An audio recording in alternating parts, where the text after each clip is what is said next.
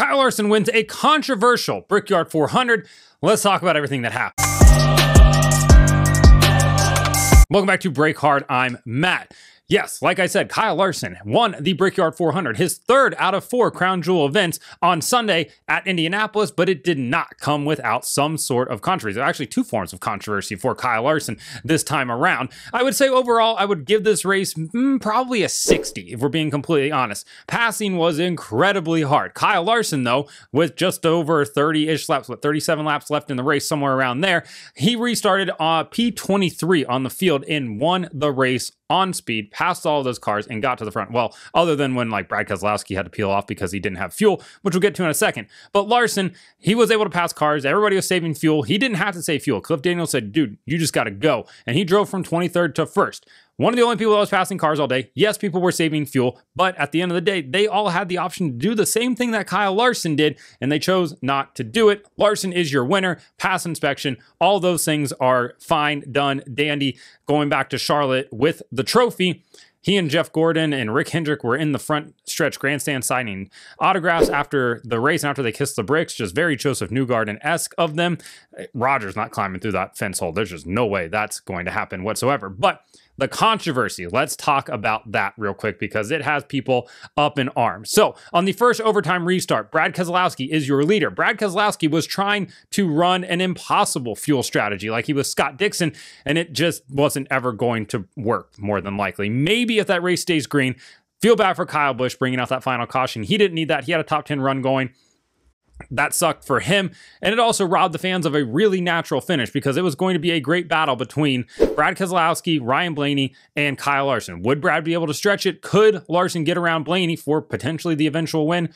We'll never know. On that final restart, though, not the final restart, on that first overtime restart, my mistake, first overtime restart, Brad Keselowski is your leader. He picks the inside, Ryan Blaney picks the outside, and as they're coming to green, pace car peels off in, and Brad Keselowski followed it down pit road, and everybody was like, what is happening? He's out of fuel. So now that moves Larson up to the front row. Ryan Blaney is now on the outside. He is technically the leader on the outside. Larson fires first. Larson launches.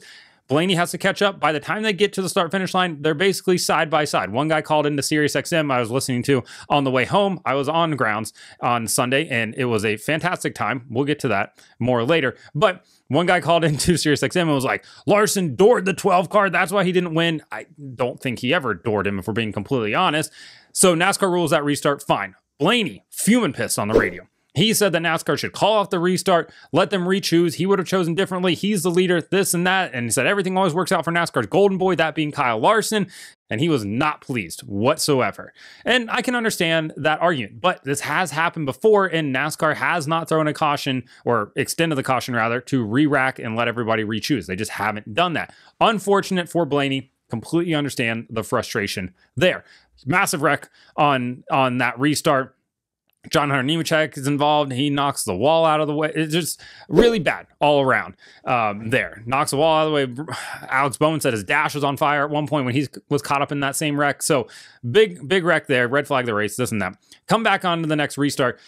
Kyle Larson on the final restart, he launches, clears Ryan Blaney out of turn 1. He's through turn 2. He's into turn 3. He's into turn 4. Ryan Preece, meanwhile, had spun out. When they were going through turn 2, Preece spins out, blows his tires out. He's now stranded on that apron section off of turn 2. IndyCar fans know exactly what I'm talking about. You saw Pato O'Ward swing all the way down there earlier this year to try to block Joseph Newgarden, or at least break the draft. That's where Ryan Preece was sitting at. Is he out of the racing line? Maybe. So NASCAR held the caution because initially he started to roll. Like they thought he was going to get going. Kyle Larson is now into turn 4, coming down the front stretch. Preece is sitting. He's dead in the water, back on the backstretch there. And NASCAR holds the caution. And we're like, are they going to throw the caution, or is the white flag going to come out? Because they had plenty of time to throw the caution. And instead, NASCAR displays the white flag. Larson takes the white. Next flag will end the race. He gets into turn 1. NASCAR throws the caution flag. Race over. Kyle Larson is your winner. And that is where the tinfoil hat crew is coming into play here, because they do think that NASCAR intentionally held that caution to make sure that Kyle Larson would win the race. I didn't have any tinfoil to bring up with me to the studio today. I only had parchment paper. That doesn't look good. I don't have silver spray paint. If I did, I probably would have spray painted it and put it on my head. Regardless, Kyle Larson is your winner, and fans were not pleased about that. They think that NASCAR intentionally held that caution to ensure Kyle Larson winning. And I'll be honest, I can't speak for them. I have no idea why they held the caution in that situation, because we've seen them throw the caution for things just like that before.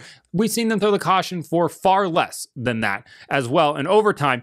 Me thinking out loud right here without having talked to absolutely anybody, I think that they held the caution in this situation knowing that there were a lot of cars that were borderline on fuel, and they did not want a repeat of what we saw at Nashville earlier this year, where we had 5 overtime restarts, and it was an absolute chaotic end of the race and a bit of a calamity and kind of a bad look for the sport. Now, I know there's a ton of fans that will be in the comments and TikTok, on YouTube, everything like that, that will say that that is exciting. They want to see that happen, and I can understand that. I would have been totally fine with ending the race at the scheduled distance, at the end of 400 miles. And if Brad Keselowski is able to coast around and win the race, then Brad Keselowski was going to win his second Brickyard 400. I was fine with that, still fine with that.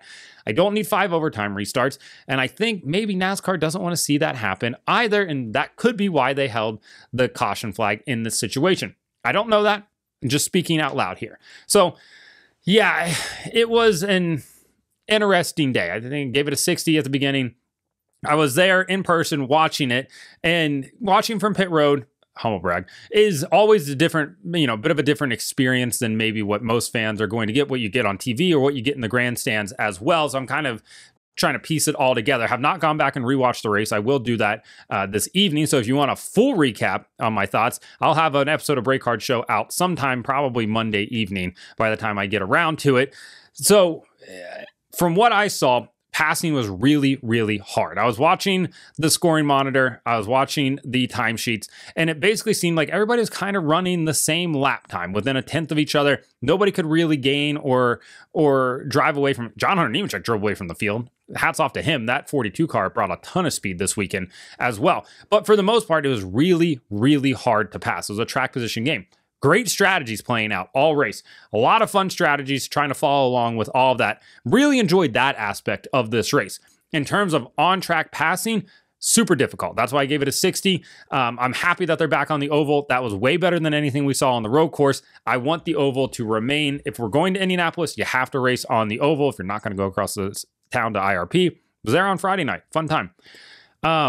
But for the Cup Series, yeah, I think that you have to stay on the oval, but you got to figure out how to make passing just a tick easier. This car is just not it when it comes to especially flat tracks and high-speed flat tracks. It's really not it. Pocono was a struggle. The strategy, don't get me wrong, the strategy was really interesting, but I would still like to see them make passes. The Xfinity race on Saturday, was it manufactured with the package that NASCAR brought? You can make that argument, but it was highly entertaining. It felt like a lot like an Indy Lights race. If NASCAR Cup Series could just get a little bit more of a run, a little bit more there at the end of the straightaway to help get them by without having to have a huge run, I think that would make this race just that much better, because I think it has potential to be good, just not with what we saw today. Like I said, not the worst race I've ever seen, but, could have used some help. So I'll go back and rewatch the entire race. I'll have a more, thorough recap on this, but Kyle Larson is your winner.